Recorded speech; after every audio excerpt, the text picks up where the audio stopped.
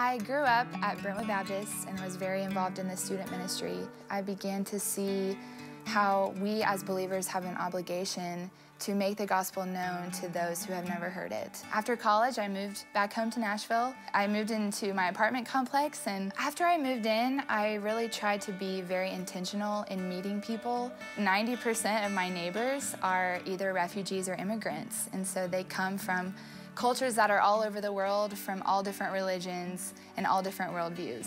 They're very religious people, and so religion is something that it's a topic that they love to talk about, actually. It's very different than the Southern American mindset where religion can kind of be a taboo, but with these cultures, they're very zealous for their religions, and so they love to talk about it. A lot of these women come from cultures where the art of henna is a really big deal, and so one of my favorite things to do, I have a friend from Afghanistan, and she's a beautiful henna artist. I go over there and we drink tea and we talk and share stories about our upbringings, and she'll draw henna on my hands, and it's just a way to kind of cross that cultural bridge. And a lot of times I just go into it and I say, hey, I just learned a story from my holy book. Can I tell you? And a lot of times they're like, of course. And it's way more natural to just share a story like it's an important part of my life, and then just have conversation and ask them questions. You know, what do you believe? Tell me about your religion. Oh, well, tell me, how do you get to heaven? And so that's a very, very easy place to talk about the assurance of the gospel, and how if we're followers of Jesus, we can have total 100% confidence that we will be with him when we die. I think that we just have to reorient our minds and reorient our schedules to make time for people, because it's worth it. This exact apartment was picked out by God for me, and that he has specifically placed me in this mission field to share the gospel with my neighbors who otherwise might never have heard it.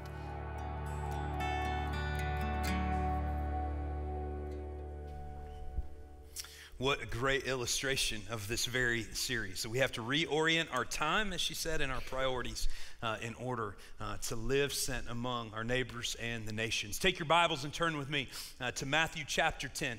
We're in week 6 of our 7-week series coming out of this workbook. There are still many of these available, several of these available on the tables right outside of the doors. So if you're a guest, I see several with us on a holiday weekend, you are welcome to these. Also available for free on our website. So these are Bible studies that go with these messages that we've been preaching, and they go on for the full 13 weeks. So for many of you over the summer looking for something to study, looking for something to do with your small group, this would be a great tool to continue on through this journey. And so we're going to be looking at Matthew chapter 10, which is really kind of a continuation of Matthew chapter 9, at the end of that passage that we looked at just a few weeks prior. And so one of the realities of my life is that I was very shaped, just as you are, by many of the experiences that you have growing up with church. And so I was raised in First Baptist Church of Salem, Illinois. But as I was growing up, I was like many of you. I don't know how many of you were raised in church, but I heard the sermons, countless sermons. We had church Sunday morning, Sunday night, Wednesday night. So you usually got at least 2, sometimes 3. We had kind of all of the traditional programming. So I had been there and done that. And so by the time you get to be a teenager, let's just be honest, you have a little bit of an attitude when you're a church kid, like, impress me, right? So you just have kind of seen it all, done it all. I know those stories. I've heard that before. But that all changed when I got a phone call as a 19-year-old young man from a little church called Wisetown Baptist. I want to put up a picture of it for you. Looks like many little churches that we see scattered throughout the landscape. If you're me, I'm always curious, right? All these little churches that are out there, what they're like, the people that are there. Well, this was the church that I had a connection to. It was the church that my grandparents were members of, the church in which my mother was raised. As a matter of fact, my mother was married. My mother and father were married in this building 46 years ago this weekend. It's Wisetown Baptist Church in Beaver Creek, Illinois. Beaver Creek is right behind the church, and here's the reason why we always remember there's a creek there, because in the getaway car, my dad's cousins put about 100 frogs that they had caught in the creek during the ceremony. And so as they drove away, my mom is screaming, and my dad is throwing out frogs as quick as he can as they drive down the road, trying to find them all. So that has become one of our family legends. And so this place has a rich history for me. But when I was 19, the pastor of this church called and said, hey, we've got a few junior high boys in this little farming community. There were about 60, 70 farmers and their families who attended this church on a typical Sunday morning. We've got about a handful of junior high boys, and we know that we don't have young people coming through this community very often. Would you be willing to be our youth minister? We'll pay you a whopping $100 a week, right? And I was like, wow, that's a lot of money, you know? And so this next slide will show you the pictures of some of these young men. Yes, as my daughters noted as we were looking at these pictures yesterday, they were all boys. They scared off all the girls, I guess, that were in the community. There just weren't very many, but they were all boys. And so we would roller skate, we would play basketball, as you see. If you can look really closely on that center picture, it's one of my favorites. There's a Nerf football about to hit a kid in the face. As I took this picture, now that's the kind of kids that these were, right? So we're going to take a picture quick, you know, hit him with a football. They were rambunctious. They were junior high boys. But all of a sudden, this 19-year-old who thought he knew it all, who had been raised in the church, I all of a sudden had a totally new challenge, right? These guys challenged me in every way. I had to learn behavior and classroom management techniques, right? To keep us on track, because you never knew what kind of sounds or, let's be honest, smells would occur when I was in the middle of teaching Bible study. So I had to keep them on track with all of that. But probably one of the most challenging things for me was that these stories and truths that I had heard all of my life, I now had to study and learn, and I had to translate into 7th grade boy language, right? And that was one of the greatest moments for me of learning and stretching as a follower of a Jesus Christ, was to have to learn God's word, understand the principles here, and be able to teach it to a group of junior high boys. My faith began to deepen in a whole new way as I tried to connect the gospel to the lives of these kids, many of whom had never been out of the county in which they were born, I discovered, as we began to take different trips and do different activities together. What a moment it was for me. And looking back, it was such a faith-building and challenging time for me at the same time. As you know, many of you have heard the stories before, I almost quit. I had such a challenging time with some of these kids. They got sideways with each other. I broke up fights. I had the tires slashed on my 1985 Monte Carlo by a kid who was mad with me. And I went and I wrote in my journal in my dorm room, God, I'm a failure at ministry. If I can't handle a handful of junior high boys, what will I ever do for you? And do you know what the Holy Spirit whispered in my ear in that moment? You won't ever do anything for me. It will always be about what I do in and through you. And so from very early on in ministry, I learned important lessons. A pastor and deacons there who were very supportive of me. And so it was amazing what happens when all of a sudden you're thrust out of your comfort zone. And that's exactly what happens to the disciples in Matthew chapter 10, the passage that we're going to read today. Jesus had been teaching them in Matthew's gospel, of course. We have the Sermon on the Mount in those first few chapters, amazing teaching that they were exposed to. But now Jesus gives them a new challenge. He sends them out into the towns and villages on what we might call the world's first short-term mission trip to experience the challenges and the stretching of their faith in a way that they had never experienced it before. Will you stand with me in honor of God's word as we read from Matthew chapter 10, verses 5 through 16 this morning. So Jesus sent out these 12 after giving them instructions. Don't take the road leading to other nations, and don't enter any Samaritan town. Instead, go to the lost sheep of the house of Israel. And as you go, announce this: the kingdom of heaven has come near.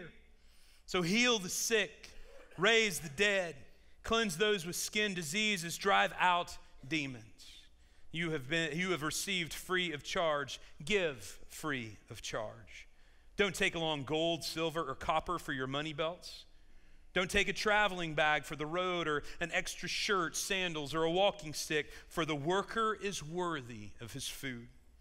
When you enter any town or village, find out who is worthy and stay there until you leave. Greet a household when you enter it. And if the household is worthy, let your peace be on it.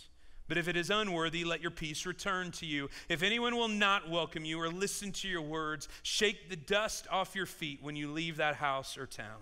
I assure you, it will be more tolerable on the day of judgment for the land of Sodom and Gomorrah then for that town. Look, I'm sending you out like sheep among wolves. Therefore, be as shrewd as serpents and as harmless as doves. Speak, Lord, for your servants are listening. Pray with me this morning. Heavenly Father, what a mission. What a mission to be entrusted with. Sharing the good news that the kingdom of God has come near in the person of Jesus. Oh, Father, I thank you that as we begin to think about the going in our gospel, how you've compelled us to go, that you did not leave us without instructions. And so, God, I pray today that by the power of your Spirit, the principles that Jesus gave us will be clear to us, so that as we go, we will stay in step with him and with your Spirit. Father, thank you. Thank you for the calling on all of our lives to participate in your great mission, the greatest purpose the world has ever known, to make Jesus known to all peoples, to our neighbors and our nations. So God, open our hearts and our minds and our lives to you in this place today, and it's in the matchless name of Jesus we pray these things, and all God's people said, amen. You may be seated this morning. So looking back in your Bibles there at the last few verses at the end of chapter 9, again, this is kind of part B, to be continued sermon. I want us to be reminded of what Jesus saw, right? We see there the great need that was in that region during that time, the great need that Jesus saw in the lives of people. It says in chapter 9, verse 36, when he saw the crowds, he felt compassion, a word that means he kicked in the guts, right? He felt it in his gut for them because they were what? Weary and worn out, like sheep without a shepherd. Now, I know there's lots of people weary and worn out. You know why? Because I feel like half our church is on vacation this week, all right? It's like, man, school is out and boom, all right? The first wave has already hit the beach and the theme parks, and you guys have your plans, I'm sure, to get there as well. Why? Because we're ready to escape, because we're weary and worn out people. Things haven't changed so much in 2,000 years. The pace, all of the things we distract ourselves with, they might have changed. But the pace of our lives is such that we will always work ourselves into a place where we are weary and worn out. Not only that, Jesus says the people were spiritually malnourished. They were like sheep without a shepherd. As we talked about a couple of weeks ago, sheep, directionless, defenseless. Jesus saw that there was a huge spiritual need. And so what are the instructions that he gave to his disciples? Was it strategy? No. Instead, he says, pray to the Lord of the harvest to send out, a word that means thrust out, okay, workers into his harvest. And here's what I find so fascinating about that prayer. Is as the disciples are like, okay, Jesus, we're praying. And I told you this a couple of weeks ago. There are some of you who think that prayer is, quote, you're getting off the hook, right? Oh, good. All we have to do is pray. No, prayer is the battle. Prayer changes not God's mind, but it changes us and our hearts. It draws us into line with his plan and his purposes and his will. Because Jesus knew exactly what he was going to ask of these disciples next. And so in essence, Jesus knew that they were going to be the answer to their very own prayers. Look at chapter 10, verse 1. Summoning his 12 disciples, that's a military term in the Greek. As a commander, summons his troops. Now Jesus summons those who have been praying to the Lord of the harvest for workers. And guess what? He tells them, you're going to be some of those workers. He gave them authority. Remember in the Great Commission, all authority in heaven and on earth has been given to Jesus from the Father. And so Jesus now delegates that authority to his disciples. Then we get a listing of the disciples. And I know for you and I, that seems pretty common. Okay, here's a list of the 12. Only happens 3 times in the Gospels. There's a reason why. We're going to circle back to this in a little bit, but note the fact that this is one of the times that we understand exactly who was sent. Matthew's original audience knew these men. He knew that, as it says in Acts chapter 4, they were, quote, unschooled and ordinary guys, right? And so there's a reason that we have this list. There's even a reason that there's a little note on Matthew's name, right? Who happened to be a tax collector, a traitor, someone considered religiously impure and unclean by his own people. Translation, if God could use this band of guys, then he could use anyone. And so now we begin to see, as we begin to look at verse 5 on, the goal of the mission of Jesus that he set out. And we ask some very important questions that apply to us and our living sent today as well. Question number 1, to whom do we go? Question number 1, to whom do we go? Well, Jesus gives them specific instructions. Don't take the road leading to other nations, and don't enter any Samaritan town. Instead, go to the lost sheep of the house of Israel. Now, a couple of things there, because we're like, wait, isn't Jesus for all people? He certainly is. But in this case, in this moment, Jesus focuses his disciples on a specific mission. And he will focus you as well for a season and a time on a specific mission. In essence, what Jesus is calling his disciples to do is to go share the gospel in the towns and the villages that they were accustomed to, the Jewish towns and villages. So in one sense, this is practical advice. Start where you're at. Go to the people that you're already connected to. This is where you begin the mission. There were other factors, of course. The Samaritans were the enemies of the Jews. And so I don't want you to get distracted yet, all right, with going to the Samaritans. I don't want you to get distracted wandering down the paths that go to the other nations just yet. Instead, I want you to start where you are, ministering to the people that you're conversant with, the people who understand the word pictures and the illustrations that I have taught you that you are going to use. But again, very important to understand. Let's zoom out for a second. It's Matthew's gospel that gives us the Great Commission, right?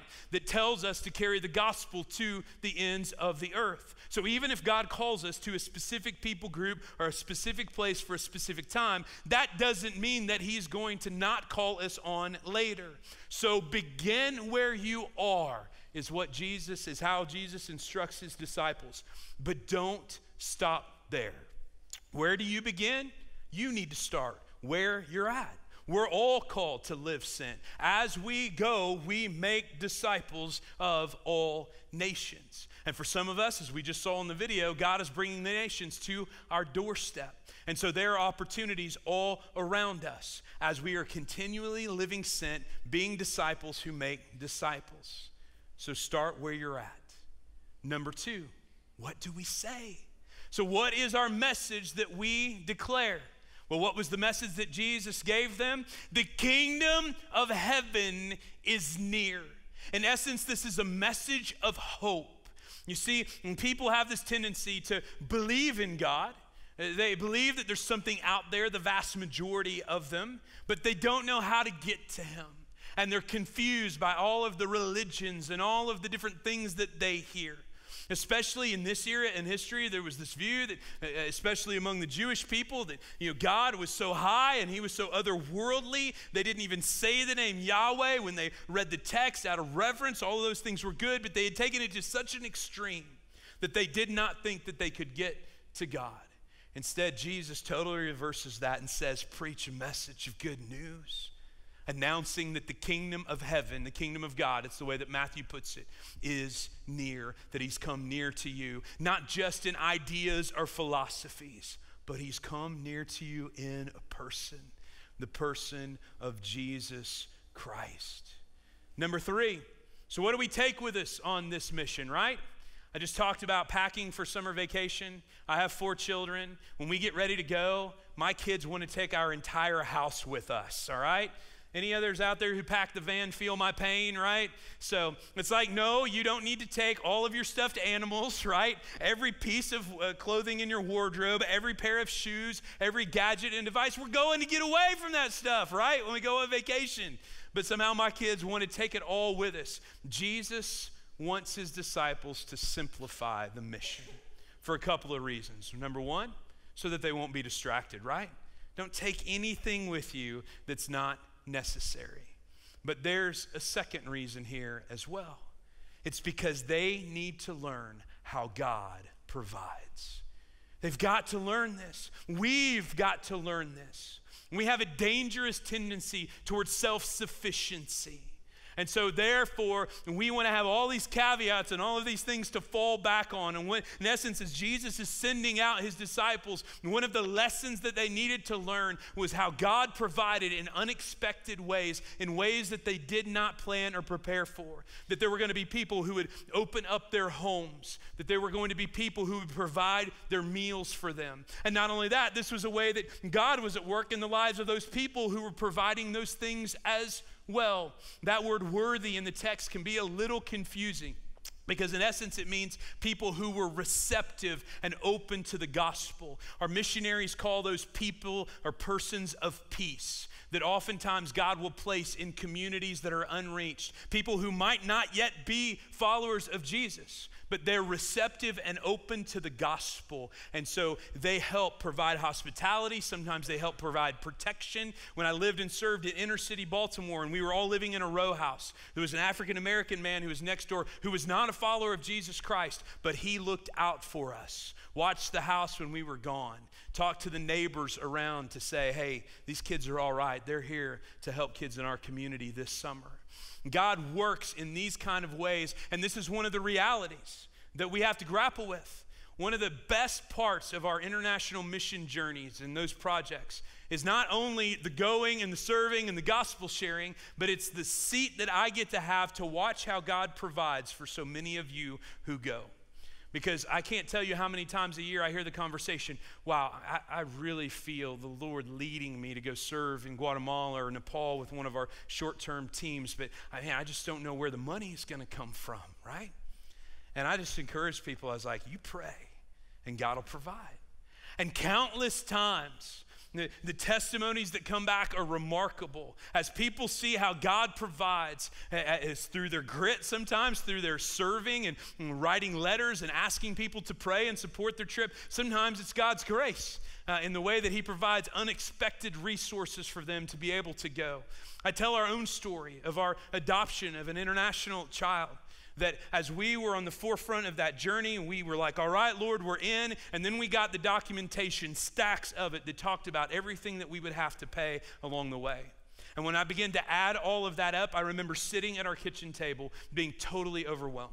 As a guy, you feel responsible for being the provider of your family, and there was no way on a youth minister's salary that we were going to be able to raise this amount of money out of our family budget. It just wasn't possible, and I wept. I did. Fast forward about 3.5 years later, we're sitting in a hotel room at the Yak and Yeti Hotel in Kathmandu, Nepal. And I log in, right? It was almost like dial-up internet, over there. But I log into our bank account, and there is more money in our bank account than at any point in our marriage. Because only God can provide in that way. He provided the resources that we needed to bring our son home. And you see, that's the way that God works, and he wanted his disciples to understand those truths. That if God has called you to it, as the old preacher saying goes, he will see you through it. And so the disciples go. And what are the results going to be? Because that's the other thing that we want to know ahead of time, right? We'd like some assurance that there's going to be some payoff, that this is going to be worth it at the end. Jesus says, expect mixed results, right? Some people will respond, but others, you're going to have to shake the dust off your feet and you're going to have to move on. Jesus would teach his disciples the parable of the sower. And you don't know when you go, if you're planting a seed, you don't know if that seed is going to be plucked away. You don't know if it's going to fall on hard and rocky soil. But here is the responsibility of every disciple of Jesus, to make him known and to trust God for the results. Our job is to be faithful and obedient. The results, well, they may vary in a lot of different ways, but the result for us is that we are called to be faithful and obedient. And I want to put up a picture of a learning pyramid for you for just a moment, because I think this is one of the things that was so brilliant about what Jesus was doing and why this is so important for us. I know if you're in the back, you can't read the fine print, but I want to tell you what this is. The National Training Laboratories in Maine did a research that just verified what good teachers have known throughout the ages. They're at the very top. If you just listen to a lecture, you're going to retain about 5% of what you learn. If you also read alongside of that lecture, you're going to retain about 10%.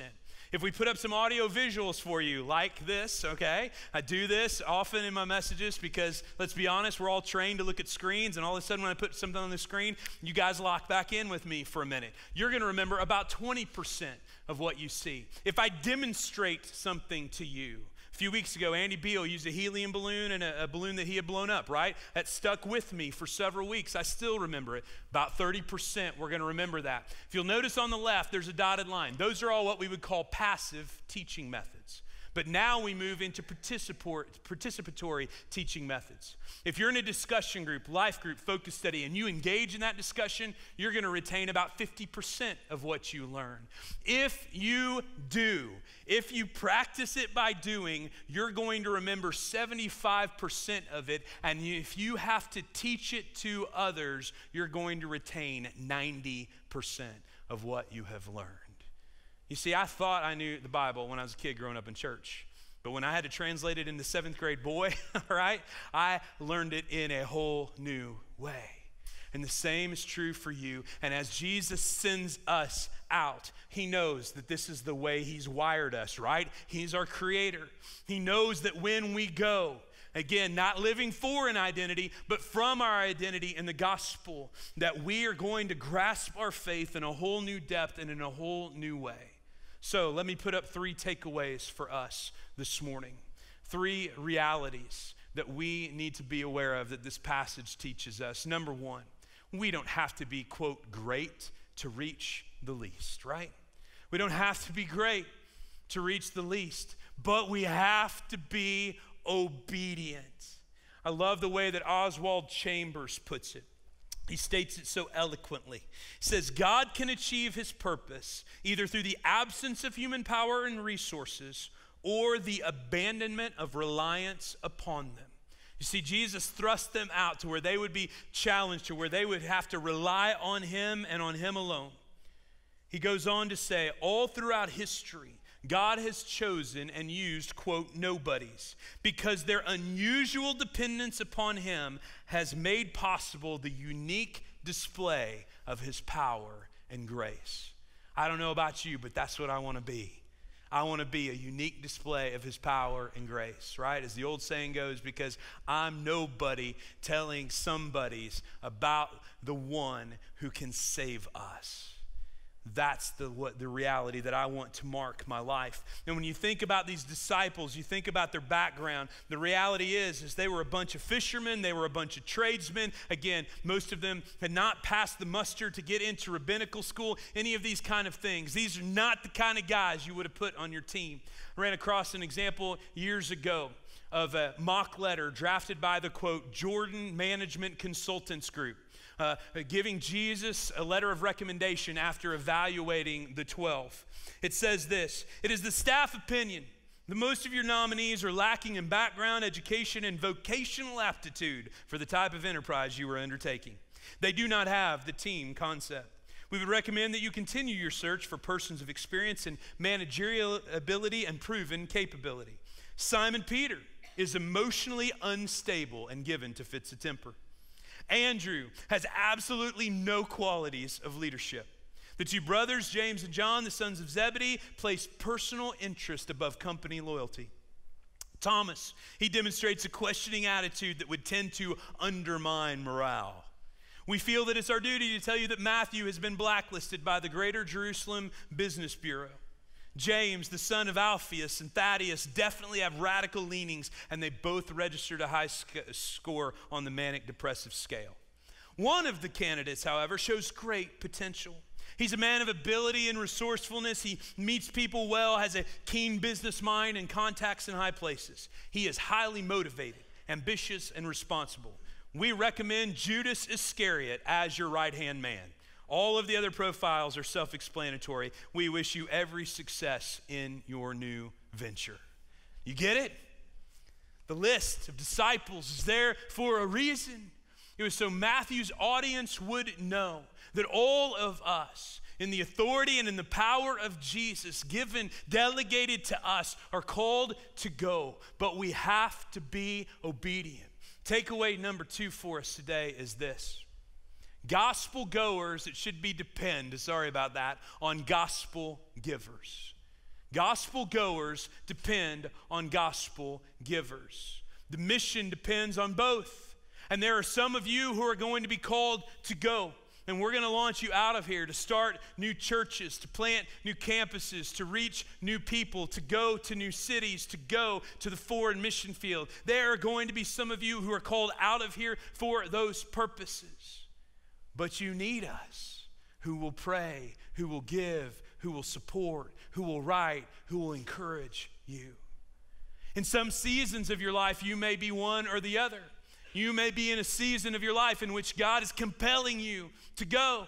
And you need to know that God has given people the ability and the opportunity, as Jesus teaches us in this passage, to help provide for those needs. So don't let that hinder you from going, because there are people called to be gospel givers.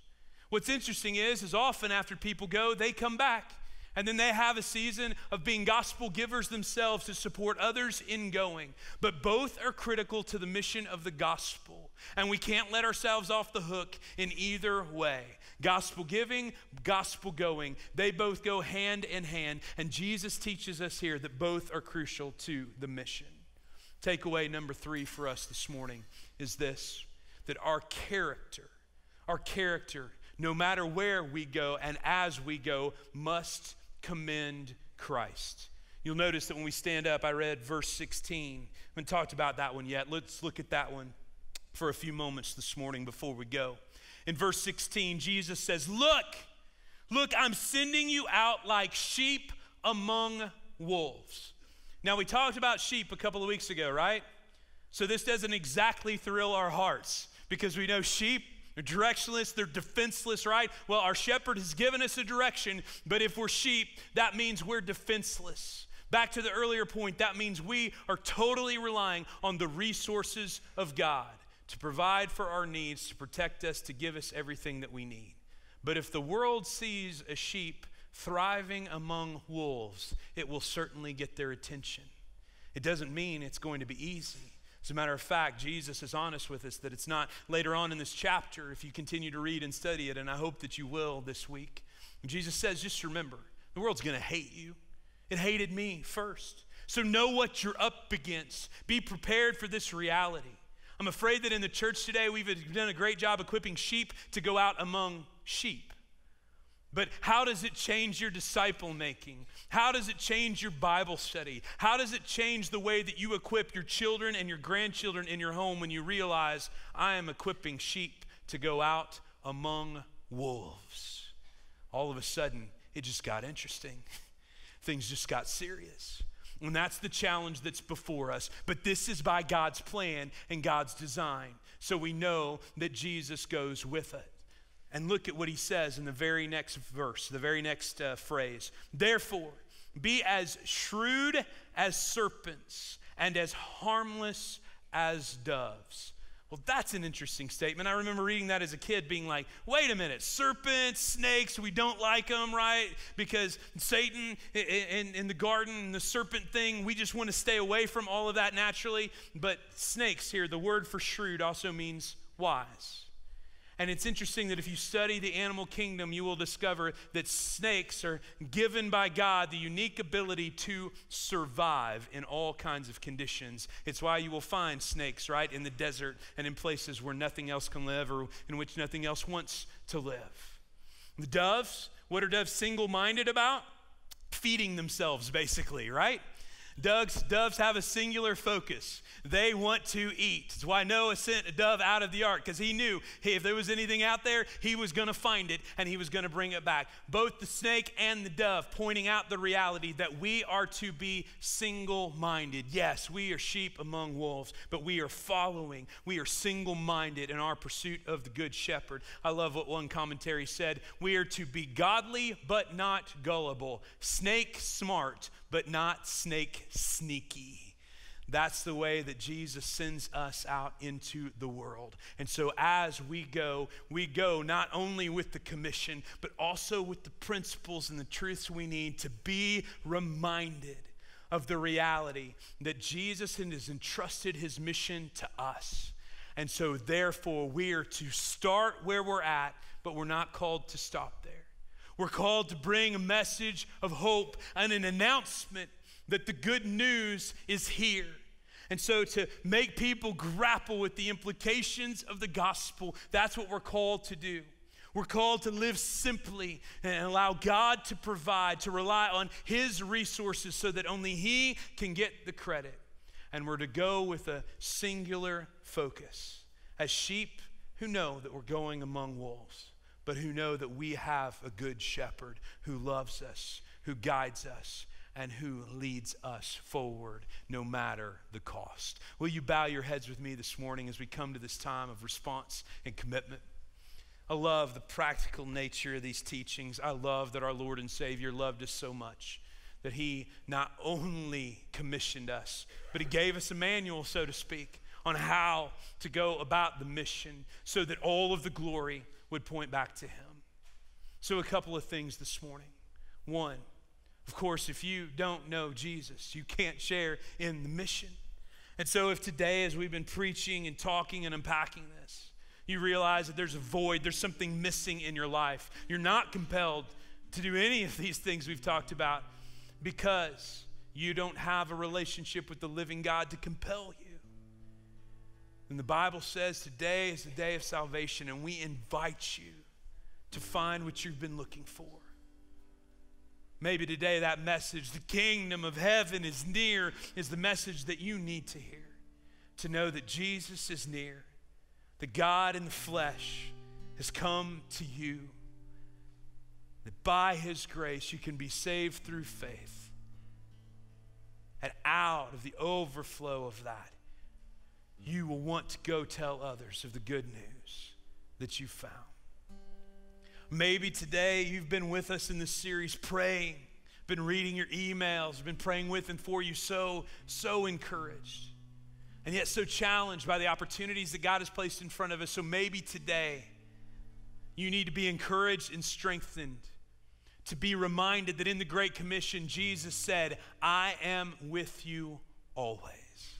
To be reminded that he is with you as you go, as you face these kind of challenges, as you feel like you're a sheep among wolves in your neighborhood, in your own family, in your workplace, in your school.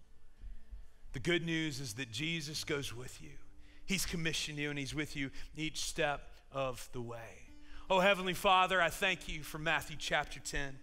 I thank you that Jesus knew that his disciples had to get out there and participate in the mission to grow as disciples.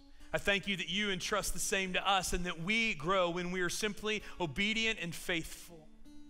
So God, would you make us your sheep among wolves? Would you make us your servants and your missionaries and your ministers to a lost and broken world that desperately needs to know a Lord and Savior? And it's in his name we pray. And all God's people said, amen. Will you stand with us as we sing this theme song for this series and as Andrew leads us?